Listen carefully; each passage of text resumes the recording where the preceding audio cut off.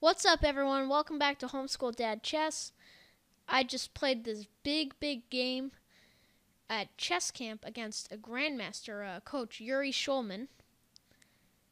And believe it or not, I had checkmate in 4 against him, but I completely missed it. So here, let me show you the game. So, I'm playing my standard opening, Kali Zucker turret. He pins my knight. You know, it's not the most comfortable for me, but I'm fine with it. So I decided to play knight e5. I don't think it was very good. I'm not sure why I did that. But it's around equal for the most part.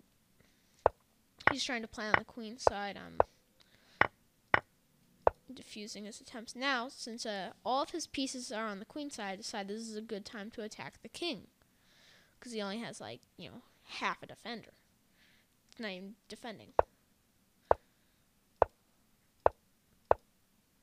And this, the computer says, is his big mistake. And immediately I'm like, oh boy, when he did that. I'm like, oh boy. Because now I can threaten checkmate. Now it says I'm up 6 against a Grandmaster, which is, like, fantastic. It's mind-blowingly awesome. I mean, this was a Simo match, but it's still really good. This is his only move, and now I take his bishop. His queen takes. I attack him with the knight. And look, I'm up 8. His position is so bad that the computer is saying to play knight to d7. Hanging his queen. Because otherwise, I'm going to play knight here, and then that's over. But he plays queen here, and now it says I'm up 15. Nobody comes back from being down 15. Unless, of course, they're playing an absolute fool. Look at this. It says I'm up 66. Look at this. This is nuts. It's madness. No, it even says force mate in 17. Wow. Check. So, check. Now it's instantly... Check. I don't know how it goes from mate in 17 to mate in 14 in one move. And check. It literally says his best option is to take the knight.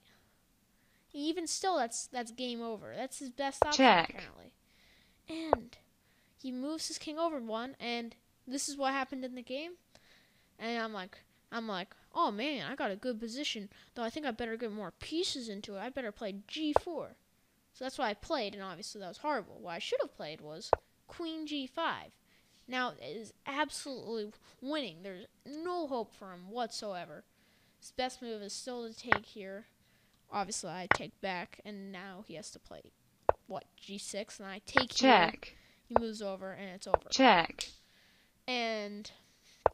But since I decided to play g4, that my mate in 4 wasn't good enough to win, since he was a Grandmaster and I was a Grand Fool, he creamed me. But anyway, it was a really fun game. I was really upset that I didn't win, though. I did not sleep that night. All I could think was, oh my gosh, John, you had mate in 4, you stupid kid. But anyway, thank you all for watching, and I'll see you next time.